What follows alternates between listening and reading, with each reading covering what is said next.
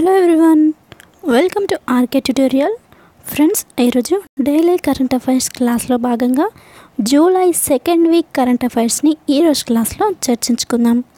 Friends, ఇందులో national, international, state level current affairs news cover చేయడం జరుగుతుంది. సో అన్ని కాంపిటేటివ్ ఎగ్జామ్స్కి ముఖ్యమైనటువంటి బిట్స్ని అందిస్తున్నాను కాబట్టి ఎవరు కూడా మిస్ చేయకుండా చివరి వరకు నా యొక్క క్లాస్ని చూడండి. అండ్ వీటికి సంబంధించిన పీడిఎఫ్స్ మీకు కావాలి అనుకుంటే www.shineindiarktutorial.com అనే మా యొక్క వెబ్సైట్ నుండి మీరు డౌన్లోడ్ చేసుకునేందుకు వీలుంటుంది. సో ఫ్రెండ్స్, క్లాస్లోకి వెళ్దాం. ముందుగా జూలై 2వ వారంలోని 9 మరియు 10వ తేదీ జాతీయ వార్తలు ఇప్పుడు చూద్దాం. ప్రైవేటుకు తేజస్ ఎక్స్ప్రెస్ రైలు ఢిల్లీ లక్నో మార్గంలో నడిపే యత్నం. వివరాల్లోకి వెళ్తే, రైలు సర్వీసుల నిర్వహణలో తొలిసారిగా ప్రైవేటు రంగం కాలుమోపనుంది. ఢిల్లీ లక్నో మార్గం ఇందుకు ప్రయోగాత్మక వేదిక కానుంది. తేజస్ ఎక్స్ప్రెస్ రైలును ప్రైవేట్ ఆపరేటర్లకు అప్పగించాలని కేంద్ర ప్రభుత్వం నిర్ణయించింది. 2016లో ఢిల్లీ లక్నో మార్గంలో తేజస్ ఎక్స్ప్రెస్ను ప్రకటించినప్పటికీ రైల్వే టైం టేబుల్లో ఇటీవల దీనికి చోటు దక్కింది. ప్రస్తుతం ఈ రైలును ఉత్తరప్రదేశ్లోని ఆనంద్ నగర్ రైల్వే స్టేషన్లో పార్క్ చేసి ఉంచారు. చాలా కాలంగా ఇది నిరీక్షణ స్థితిలో ఉంది. టెండర్ ప్రక్రియ పూర్తయిన తర్వాత తేజస్ రైలు నిర్వహణ ప్రైవేట్ ఆపరేటర్ చేతుల్లోకి వెళ్తుంది. 2 రైళ్లను ప్రైవేట్ నిర్వాహకులకు అప్పగించాలన్న రైల్వే శాఖ 100 రోజుల ఎజెండాలో భాగంగా తొలుత తేజస్ రైలు ఢిల్లీ లక్నోపై నిర్ణయం తీసుకున్నారు. 2వ రైలును త్వరలోనే గుర్తిస్తామని అధికారులు వెల్లడించారు. నెక్స్ట్ బిట్, టైర్లలో నైట్రోజన్ తప్పనిసరి. కేంద్ర రవాణా శాఖ మంత్రి గడ్కరీ. వివరాల్లోకి వెళ్తే, టైర్ల తయారీ సమయంలోనే రబ్బర్లో సిలికాన్ కలపడం, టైర్లలో మామూలు గాలికి బదులు నైట్రోజన్ వాయువు నింపడాన్ని తప్పనిసరి చేయాలని భావిస్తున్నట్లు కేంద్ర రవాణా శాఖ మంత్రి నితిన్ గడ్కరీ రాజ్యసభకు తెలిపారు. ప్రమాదాల నియంత్రణే లక్ష్యంగా ఈ నిర్ణయం తీసుకున్నట్లు వెల్లడించారు. రాజ్యసభ శూన్య గంటలో ఆయన అనుబంధ ప్రశ్నలకు సమాధానమిచ్చారు. టైర్ల తయారీ సమయంలో రబ్బర్లో సిలికాన్ కలపడం, టైర్లలో నైట్రోజన్ నింపడం వల్ల టైరు వేడెక్కి పేలిపోయే అవకాశాలు తక్కువ అని నితిన్ గడ్కరీ తెలిపారు.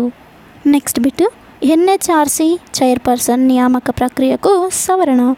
వివరాల్లోకి వెళ్తే, జాతీయ మానవ హక్కుల కమిషన్ చైర్పర్సన్ సభ్యుల నియామక ప్రక్రియలో మార్పులకు వీలు కల్పించే బిల్లును కేంద్రం లోక్సభలో ప్రవేశపెట్టింది. ప్రస్తుతం ఎన్హెచ్ఆర్సీ చైర్పర్సన్గా సుప్రీంకోర్టు విశ్రాంత ప్రధాన న్యాయమూర్తిని మాత్రమే నియమించేందుకు వీలుంది. ప్రతిపాదిత బిల్లు ఆమోదం పొందితే ఎన్హెచ్ఆర్సీ చైర్పర్సన్ నియామకానికి సుప్రీంకోర్టు విశ్రాంత న్యాయమూర్తులను కూడా పరిగణలోకి తీసుకునే వీలు ఉంటుంది. నెక్స్ట్, తెలంగాణ వార్తలో చూద్దాం. వచ్చే ఏడాది నుంచి ఐరోపా దేశాలకు విత్తనాల ఎగుమతి. యూరోపియన్ కమిషన్కు దరఖాస్తు పంపిన తెలంగాణ. వివరాల్లోకి వెళ్తే, వచ్చే సంవత్సరం నుంచి ఐరోపా దేశాలకు విత్తనాలు ఎగుమతి చేసేందుకు మార్గం సుగమమైందని, తెలంగాణ నుంచి విత్తన ఎగుమతులు మరింత పెరుగుతాయని వ్యవసాయ శాఖ ముఖ్య కార్యదర్శి పార్థసారథి తెలిపారు. విదేశాలకు విత్తనాలు ఎగుమతి చేయాలంటే ఆయా దేశాల ప్రమాణాలకు అనుగుణంగా ఉత్పత్తి చేయాల్సిన అవసరం ఉందన్నారు. ప్రపంచంలో అంతర్జాతీయ విత్తన ధృవీకరణ పద్ధతి భాగస్వామ్య దేశాల సమూహం, ఐరోపా దేశాల సమూహం ప్రామాణిక విత్తనోత్పత్తి పరీక్ష పద్ధతులను అనుసరిస్తూ రైతులకు విత్తనాలు సరఫరా చేస్తున్నాయని తెలిపారు. నెక్స్ట్, రాజకీయ వార్తలు ఇప్పుడు చూద్దాం. కర్ణాటకలో కాంగ్రెస్ మంత్రుల రాజీనామా.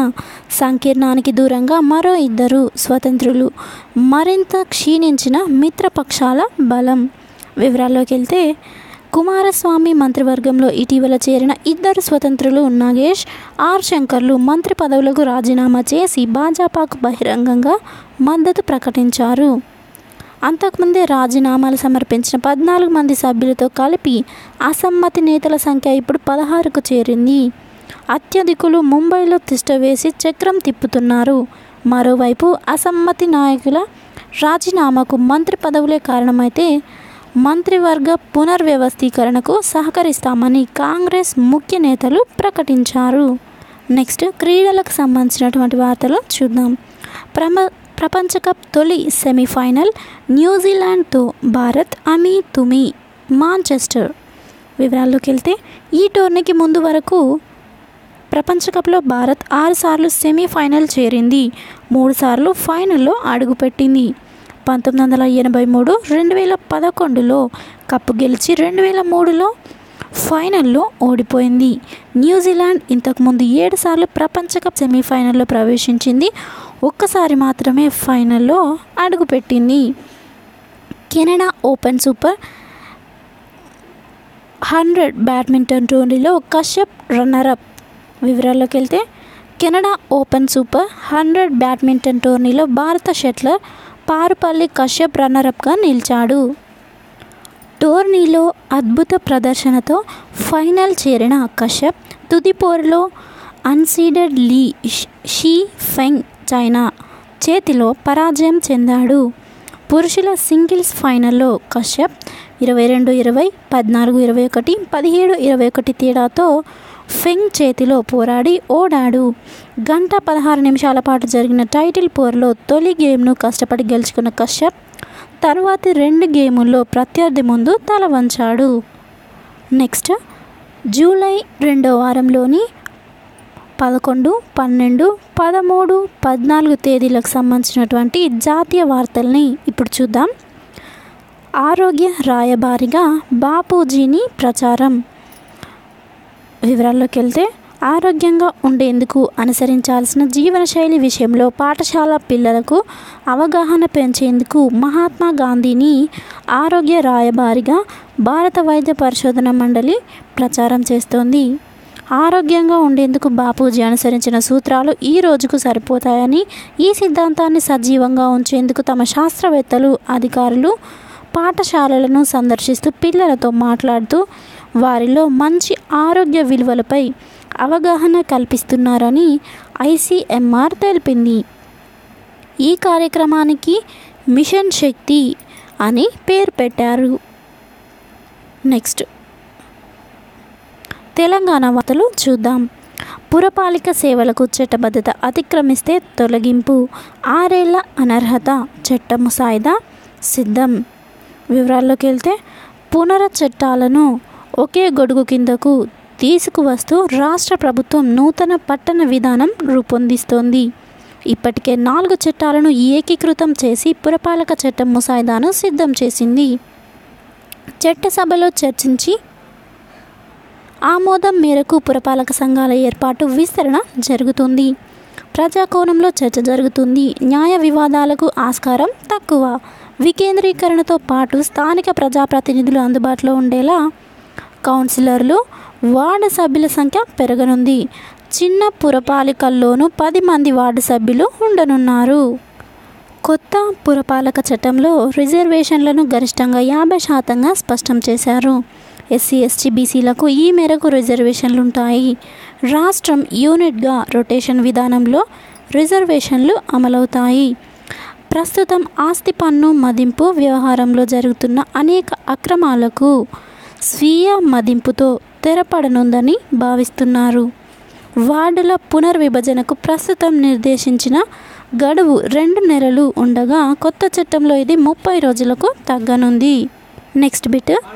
తెలంగాణ సాయుధ పోరాట యోధురాలు చెకిలం లలితాదేవి కన్నుమూత. తెలంగాణ సాయుధ పోరాట యోధురాలు చెకిలం లలితాదేవి కన్నుమూశారు. సూర్యాపేట జిల్లా మోతె మండలం నామవరం గ్రామానికి చెందిన లలితాదేవి తెలంగాణ సాయుధ రైతాంగ పోరాటంలో తుపాకీ చేతపట్టి రజాకార్లపై దండెత్తారు. నెక్స్ట్ నిజాం వ్యతిరేక పోరాటంలో ఆమెను పోలీసులు అరెస్టు చేసి ఔరంగాబాద్ జైల్లో నిర్బంధించారు. గర్భిణిగా ఉన్న ఆమె జైలులోనే మగబిడ్డను ప్రసవించారు. భర్త తిరుమలరావు అడుగుజాడల్లో నడుస్తూ సాయుధ పోరాటంలో మల్లు స్వరాజ్యం, భీమిరెడ్డి నరసింహారెడ్డి, దేవులపల్లి వెంకటేశ్వరరావు, ఆరుట్ల కమలాదేవితో కలిసి పనిచేశారు. నెక్స్ట్ కేంద్ర పాలిత ప్రాంతాల వార్తలను ఇప్పుడు చూద్దాం. బేటీ బచావో చిహ్నంతో విద్యార్థుల రికార్డు. వివరాల్లోకి వెళ్తే తమిళనాడులోని తిరువల్లూరు జిల్లా విద్యార్థులు బేటీ బచావో బేటీ పడావో చిహ్నం ఆకృతిలో కూర్చుని రికార్డు సృష్టించారు.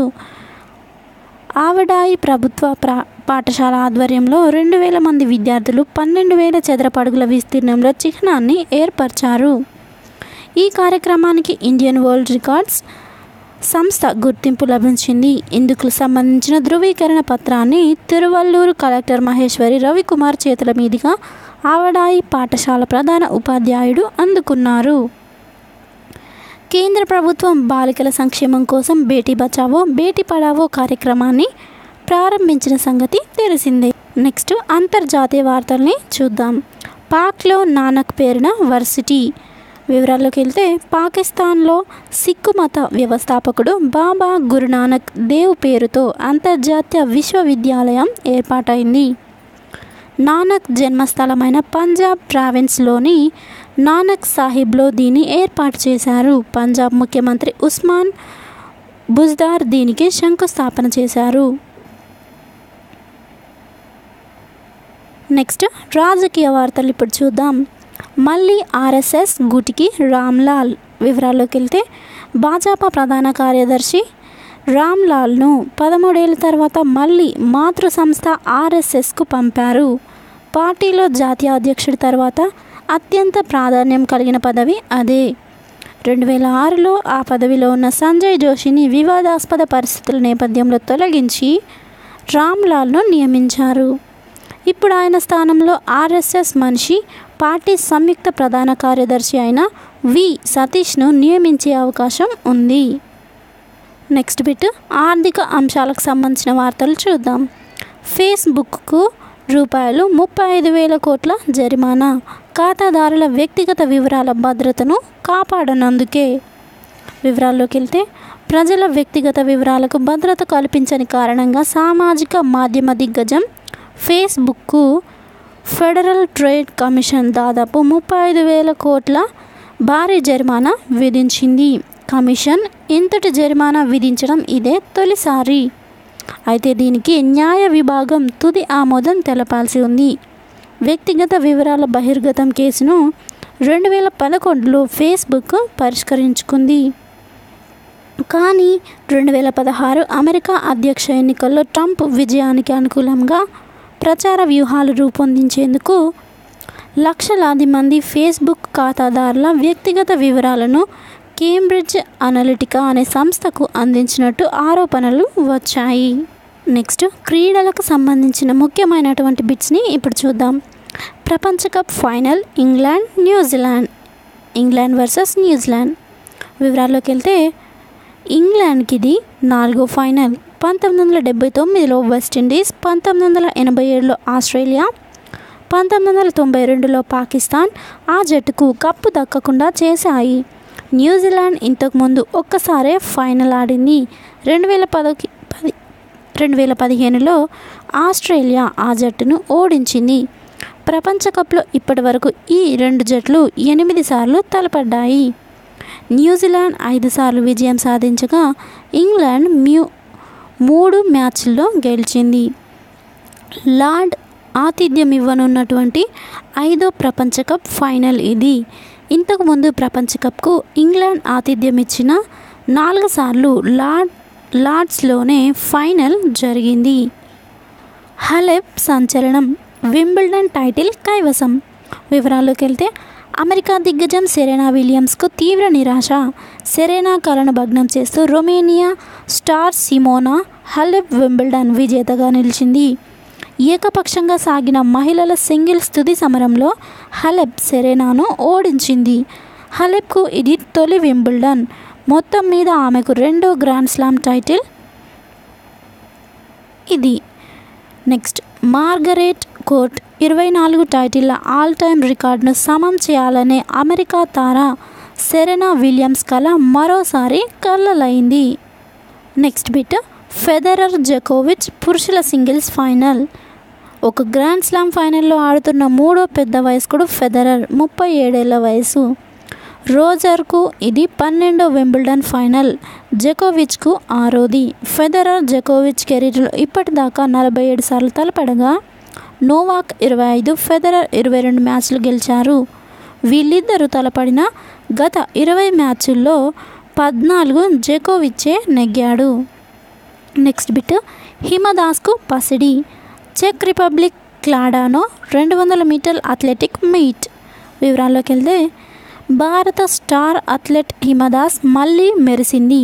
ఆమె 2 వారాల వ్యవధిలో 3 అంతర్జాతీయ స్వర్ణాన్ని కైవసం చేసుకుంది. చెక్ రిపబ్లిక్లోని క్లాడాలోని జరిగిన అథ్లెటిక్ మీట్లో హిమ 200 మీటర్ల పరుగులో పసిడి కైవసం చేసుకుంది. శనివారం జరిగిన ఈ రేసులో హిమ 23.43 సెకండ్లలో లక్ష్యాన్ని చేరుకుని అగ్రస్థానంలో నిలిచింది. తాజాగా పొజాన్ గ్రాండ్ ప్రీ, కుట్నో అథ్లెటిక్ మీట్లలోనూ హిమ పసిడి పతకాలు గెలుచుకుంది. నెక్స్ట్ జూలై 15, 16 తేదీ కరెంట్ అఫైర్స్ని ఈరోజు క్లాస్లో చూద్దాం. అండ్ జాతీయ వార్తలు. వేలలను బట్టి విద్యుత్ ఛార్జీలు ఎండాకాలంలో ఒకలా, చలికాలంలో మరోలా సిద్ధమవుతున్న జాతీయ టారిఫ్ విధానం. వివరాల్లోకి వెళ్తే ఉదయం వేళ విద్యుత్ వినియోగించుకుంటే ఒక ధర, రాత్రి వేళ మరో ధర ఉంటుంది. కేంద్ర విద్యుత్ శాఖ రూపొందిస్తున్న కొత్త టారిఫ్ విధానం అమల్లోకి వస్తే బిల్లులు వేసేటప్పుడు ఇలాంటివన్నీ పరిగణలోకి తీసుకుంటారు. జాతీయ స్థాయిలో విద్యుత్ ఛార్జీల నిర్ణయ విధానాన్ని తీసుకువచ్చేందుకు కేంద్రం కసరత్తు చేస్తోంది. రాష్ట్రాలకు ఇది మార్గదర్శకంగా కూడా ఉండాలని భావిస్తోంది. కేంద్ర విద్యుత్ శాఖ సిద్ధం చేస్తున్న ప్రతిపాదనల మేరకు వినియోగదారుల నిర్దిష్ట అవసరాలు, విద్యుత్కు ఉన్న గిరాకీ, సరఫరాలను కూడా పరిగణలోకి తీసుకొని ఛార్జీలను నిర్ణయిస్తారు. నెక్స్ట్ బిట్, ఫసల్ బీమా ప్రీమియంపై పరిమితి, ప్రైవేట్ సంస్థల ఇష్టారాజ్యంపై అదుపు, కేంద్ర ప్రభుత్వం యోచన. వివరాల్లోకి వెళ్తే పంటల బీమాకు ఉద్దేశించిన ప్రధానమంత్రి ఫసల్ బీమా యోజనపై ఫిర్యాదులు వస్తుండటంతో ఈ ఖరీఫ్ నుంచి తగిన మార్పులు చేయాలని కేంద్ర ప్రభుత్వం భావిస్తోంది. బీమా కంపెనీలు ఇష్టారాజ్యంగా నిర్ణయిస్తున్న ప్రీమియంపై గరిష్ట పరిమితి విధించాలని నిర్ణయించింది. ప్రతి ఏటా ఖరీఫ్ ప్రారంభానికి ముందు బీమా కంపెనీలు ప్రీమియం ధరలను కోట్ చేస్తుంటాయి. ప్రీమియంలో 2-5% రైతులు చెల్లిస్తుండగా మిగిలిన మొత్తాన్ని కేంద్ర, రాష్ట్ర ప్రభుత్వాలు చెరసగం భరిస్తున్నాయి. నెక్స్ట్ బిట్, కార్గిల్ విజయ జ్యోతిని వెలిగించిన రాజ్నాథ్. వివరాల్లోకి వెళ్తే కార్గిల్ యుద్ధంలో విజయం సాధించి 20 ఏళ్లు పూర్తవుతున్న సందర్భాన్ని పురస్కరించుకొని కేంద్ర రక్షణ మంత్రి రాజ్నాథ్ ఢిల్లీలోని యుద్ధ స్మారకం వద్ద విజయ జ్యోతిని వెలిగించారు. ఈ విజయ జ్యోతిని మోటార్ సైకిల్ యాత్రికుల బృందం 11 పట్టణాలు, నగరాల గుండా తీసుకెళ్లి చివరగా ద్రాస్ సెక్టార్లో కార్గిల్ యుద్ధ స్మారకం వద్ద ఉన్న అమర జ్యోతిలో కలుపుతుంది. నెక్స్ట్ తెలంగాణ వార్తలు చూద్దాం. గోటి తలంబ్రాల కోసం వరి సాగు ప్రారంభం. వివరాల్లోకి వెళ్తే భద్రాచలం శ్రీ సీతారామచంద్రస్వామికి శ్రీరామనవమి వేళ నిర్వహించే వార్షిక కళ్యాణ మహోత్సవంలో గోటి తలంబ్రాలను ఉపయోగించే పద్ధతి కొన్నేళ్ల నుంచి కొనసాగుతుంది. వీటిని అందించేందుకు తూర్పుగోదావరి జిల్లా కోరుకొండ శ్రీకృష్ణ చైతన్య సంఘం భక్తులు దీర్ఘకాలిక ప్రణాళికను మొదలుపెట్టారు. నాణ్యమైన ధాన్యాన్ని ప్రత్యేక కళాశాలలో ఉంచి ఊరేగింపుగా భద్రాచలం తీసుకువచ్చి దేవాలయంలో ఇటీవల వీటికి పూజలు చేశారు. నెక్స్ట్ బిట్, 5 ఎకరాల్లో సచివాలయ భవనాలు, 20 ఎకరాల్లో ఇతర సౌకర్యాలు, సీఎం ఆదేశాలకు అనుగుణంగా ప్రణాళికలు. వివరాల్లోకి వెళ్తే సచివాలయాన్ని నికరంగా 25 ఎకరాల్లో నిర్మించనుండగా అందులో 5 ఎకరాల్లో భవనాలుంటాయి. సర్వహంగులతో నిర్మించే ప్రధాన భవనాలకు తోడు సమావేశ మందిరం, video conference hall, canteen, gymnasium, గ్రంథాలయం, విదేశీయుల కోసం కెఫెటేరియా వంటివి ఉంటాయి. మిగిలిన 20 ఎకరాల విస్తీర్ణంలో ఎక్కువ భాగంలో మొక్కలు నాటి పచ్చిక బయళ్లను ఏర్పాటు చేస్తారు. సచివాలయ నిర్మాణంలో జాతీయ భవన హరిత నిబంధనలను పక్కాగా పాటిస్తారు. భూకంప తీవ్రతలను తట్టుకునేలా కొత్త నిర్మాణాలను జోన్ 3 ప్రమాణాలకు అనుగుణంగా చేపడతారు. నెక్స్ట్ కేంద్ర పాలిత ప్రాంతాల వార్తలు ఇప్పుడు చూద్దాం. పంజాబ్ మంత్రి పదవికి సిద్ధు రాజీనామా. వివరాల్లోకి వెళ్తే మాజీ క్రికెటర్, కాంగ్రెస్ నాయకుడు నవ్జోత్ సిద్ధు తన మంత్రి పదవికి రాజీనామా చేశారు. జూన్ 10వ తేదీనే రాహుల్ గాంధీకి తన రాజీనామా పంపానంటూ ఆ లేఖను ఆయన ట్వీట్ చేశారు. పంజాబ్ మంత్రివర్గం నుంచి రాజీనామా చేస్తున్నాను అని ఆ లేఖలో ఉంది. సార్వత్రిక ఎన్నికల అనంతరం ముఖ్యమంత్రి అమరీందర్ సింగ్ మంత్రివర్గాన్ని పునర్వ్యవస్థీకరించారు. సింధు చేతిలో ఉన్న స్థానిక పరిపాలన, పర్యాటక, సాంస్కృతిక వ్యవహారాల శాఖలు తీసేసి విద్యుత్, పునరుత్పాదక, ఇంధన వనరుల శాఖలు కేటాయించారు. దీంతో అసంతృప్తికి గురైన సింధు ముఖ్యమంత్రి ఏర్పాటు చేసిన సలహా సంఘాల నుంచి వైదొలిగారు. కొత్త మంత్రిత్వ శాఖ బాధ్యతలను కూడా ఇంతవరకు చేపట్టలేదు. నెక్స్ట్ బిట్, ఏపీలో రూపాయికే పంటల బీమా. వివరాల్లోకి వెళ్తే వైఎస్ఆర్ ఉచిత పంటల బీమా పథకాన్ని ఖరీఫ్లో అమలు చేయాలని ఏపీ ప్రభుత్వం నిర్ణయించింది. ఇందులో భాగంగా రైతులు నామమాత్రంగా రూపాయి చెల్లించి మీ సేవా కేంద్రాల్లో నమోదు చేయించుకుంటే చాలు ప్రీమియం మొత్తాన్ని ప్రభుత్వమే ఉచితంగా చెల్లించబోతోంది. సాగయ్యే ప్రతి ఎకరానికి ప్రీమియం చెల్లించేందుకు కూడా నిధులు ప్రభుత్వం అందుబాటులో ఉంచుతుంది. బ్యాంకుల్లో పంట రుణాలున్న వారితో పాటు రుణాలు పొందని రైతులు కూడా నామమాత్ర రుసుము చెల్లించి నమోదు చేసుకునే అవకాశం కల్పిస్తోంది. బ్యాంకుల ద్వారా బీమా ప్రీమియం చెల్లించే వారికి ఆ మొత్తాన్ని తిరిగి చెల్లించే ఏర్పాట్లు చేస్తోంది. రబీ నాటికి రాష్ట్ర ప్రభుత్వమే సొంతంగా వ్యవసాయ బీమా సంస్థ ఏర్పాటు చేయబోతుంది. నెక్స్ట్ రాజకీయ వార్తలు చూద్దాం. భాజపా జాతీయ ప్రధాన కార్యదర్శిగా సంతోష్, కర్ణాటక నేతకు పదోన్నతి. వివరాల్లోకి వెళ్తే భాజపా జాతీయ ప్రధాన కార్యదర్శి కర్ణాటకకు చెందిన బిఎల్ సంతోష్ నియమితులయ్యారు. ఇప్పటి వరకు సంయుక్త ప్రధాన కార్యదర్శిగా ఉన్న ఆయనకు పదోన్నతి కల్పిస్తూ పార్టీ జాతీయ అధ్యక్షుడు అమిత్ షా నిర్ణయం తీసుకున్నారు. 13 ఏళ్లుగా ప్రధాన కార్యదర్శిగా ఉన్న రామ్లాల్ తిరిగి మాతృ సంస్థ ఆర్ఎస్ఎస్కు వెళ్లడంతో ఆ పదవిలో సంతోష్ను నియమించారు. రామ్లాల్ను అఖిల భారతీయ సహసంపర్క్ ప్రముఖ్ అంటే ఆర్ఎస్ఎస్ ప్రజా సంబంధాలతో కన్వీనర్గా నియమించారు. పార్టీలో అధ్యక్షుడి తర్వాత రెండో అత్యున్నత పదవిగా భావించే జాతీయ ప్రధాన కార్యదర్శి పదవి దక్కడంతో ఇప్పుడు మరో మెట్టు ఎదిగినట్లయింది. నెక్స్ట్ అంతర్జాతీయ వార్తలు చూద్దాం. హాంకాంగ్ ఆందోళనలలో కొత్త మలుపు. వివరాల్లోకి వెళ్తే చైనాకు నేరస్తులకు అప్పగించే బిల్లును వ్యతిరేకిస్తూ హాంకాంగ్లో కొన్ని వారాలుగా జరుగుతున్న ఆందోళన కొత్త రూపును సంతరించుకుంది. చైనా వర్తకులకు వ్యతిరేకంగా వేలాది మంది నిరసనకారులు ప్రదర్శన చేపట్టారు. షాతిన్ జిల్లాలో ఆందోళనలో పాల్గొన్న 10,000 మందికి పైగా నిరసనకారులు హాంకాంగ్లో ప్రజాస్వామ్య ఓటింగ్ ప్రక్రియను నిష్పక్షపాతంగా నిర్వహించాలని డిమాండ్ చేశారు. మరికొందరు స్వతంత్ర హాంకాంగ్ కావాలంటూ నినాదాలు చేశారు. నెక్స్ట్ క్రీడలకు సంబంధించిన వార్తలు చూద్దాం. ఇంగ్లాండే ప్రపంచ కప్ అద్భుతంగా పోరాడి ఓడిన New Zealand match tie, super over టై. వివరాల్లోకి వెళ్తే ఇంగ్లాండ్ ఆల్రౌండర్ స్టోక్స్ అద్భుత పోరాటంతో మొదట మ్యాచ్ టై కావడం, ఆ తర్వాత సూపర్ ఓవరు టైగానే ముగియడం క్రికెట్ ప్రపంచాన్ని ఉర్రూతలూగించింది. టాస్ గెలిచి బ్యాటింగ్ ఎంచుకున్న న్యూజిలాండ్ను ఇంగ్లాండ్ బౌలర్లు కట్టడి చేశారు. చివరకు మ్యాచ్ మొత్తం మీద అధిక బౌండరీలు కొట్టిన జట్టుగా ఇంగ్లాండ్ విజేతగా నిలిచింది. క్రికెట్కు పుట్టినిల్లైన ఇన్నాళ్ళు ప్రపంచ కప్ల కళ నెరవేర్చుకోలేకపోయినా ఆ జట్టు ఎట్టకేళ్లకు ఆ ఘనత సాధించింది. ఆఖరి ఓవర్లో ఇంగ్లాండ్ విజయానికి 15 పరుగులు అవసరం కాగా చేతిలో 2 వికెట్లు ఉన్నాయి.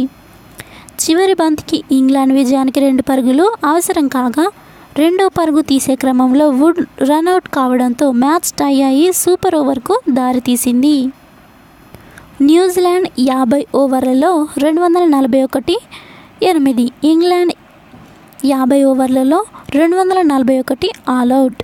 సూపర్ ఓవర్లో ఇంగ్లాండ్ 15-0, న్యూజిలాండ్ 15-1. సూపర్ ఓవర్తో కలిపి మ్యాచ్లో ఎక్కువ బౌండరీలు కొట్టడం వల్ల ఇంగ్లాండ్ గెలిచింది. ఇంగ్లాండ్ 26 బౌండరీలు కొట్టగా కివీస్ 14 4లు 3 6లకు పరిమితమైంది. ప్రపంచ కప్ గెలిచిన 6వ జట్టు ఇంగ్లాండ్.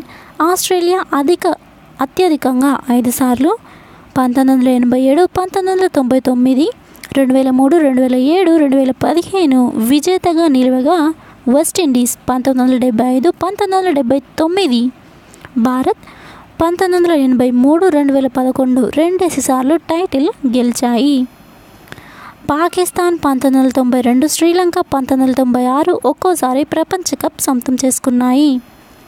ప్రపంచ కప్లో న్యూజిలాండ్పై ఇంగ్లాండ్ గెలవడంలో కీలక పాత్ర పోషించిన బెన్ స్టోక్స్ది నిజానికి ఇంగ్లాండ్ కాదు, అతను పుట్టింది న్యూజిలాండ్. నెక్స్ట్ బిట్, 2019 ప్రపంచ కప్లో అత్యధిక పరుగుల వీరుడిగా రోహిత్ శర్మ. వివరాల్లోకి వెళ్తే ఏకంగా 5 శతకాలు బాది మొత్తంగా 648 పరుగులు సాధించిన రోహిత్ శర్మనే ఈ ప్రపంచ కప్లో అత్యధిక పరుగుల వీరుడిగా నిలిచాడు. వార్నర్ 1 పరుగు తేడాతో రెండో స్థానానికి పరిమితం కావడం విశేషం. విలియమ్సన్ 578, రూట్ 551 వరుసగా 4, 5 స్థానాల్లో నిలిచారు. నెక్స్ట్ బిట్, సెమీస్లో సౌరభ్ ఓటమి. యుఎస్ ఓపెన్లో ముగిసిన భారత కథ. వివరాల్లోకి వెళ్తే యుఎస్ ఓపెన్ బ్యాడ్మింటన్ టోర్నీలో భారత కథ ముగిసింది. పురుషుల సింగిల్స్ సెమీస్లో సౌరభ్ వర్మ 9-21, 18-21 తేడాతో తనోగ్సాక్ థాయిలాండ్ చేతిలో ఓటమి పాలయ్యాడు. మిగతా భారత షట్టర్లు పారుపల్లి కశ్యప్, హెచ్ఎస్ ప్రణయ్, అజయ్ జయరామ్, లక్ష్యసేన్ ఇదివరకే టోర్నీ నిష్క్రమించిన సంగతి తెలిసిందే. ఫ్రెండ్స్, ఇది ఈరోజు కరెంట్ అఫైర్స్ క్లాస్లో భాగంగా జూలై 2nd వీక్ సంబంధించినటువంటి కరెంట్ అఫైర్స్ బిట్స్ని ఈరోజు క్లాస్లో మీకు అందించడం జరిగింది. ఫ్రెండ్స్, నా యొక్క క్లాస్ కనుక మీకు నచ్చినట్లయితే లైక్ చేయండి, మీ ఫ్రెండ్స్తో తప్పకుండా షేర్ చేయండి. కొత్తగా ఎవరైనా నా ఛానల్ని చూస్తున్నట్లయితే సబ్స్క్రైబ్ చేసుకోవడం మర్చిపోవద్దు. వీటికి సంబంధించిన పీడిఎఫ్స్ కోసం మీరు మా యొక్క వెబ్సైట్ www.shinindiaarktutorial.com అనే వెబ్సైట్ని విజిట్ చేసి డౌన్లోడ్ చేసుకోవచ్చు. ఇంతవరకు చేసినటువంటి అన్ని కరెంట్ అఫైర్స్ క్లాసెస్ ప్లేలిస్ట్లో ఉన్నాయి. ఎవరైనా చూడని వాళ్ళు ఉంటే ప్లేలిస్ట్లో చూడొచ్చు. ఫ్రెండ్స్, డైలీ కమ్యూనిటీలో కూడా మీకు అప్డేట్స్ అనేవి పోస్ట్ చేయడం జరుగుతుంది. ఇంకా ఎవరైనా ఫాలో అవ్వని వాళ్ళు ఉన్నట్లయితే కమ్యూనిటీలో డైలీ ఫాలో అవ్వచ్చు. Thank you friends, thank you for your time. Have a nice day. Bye.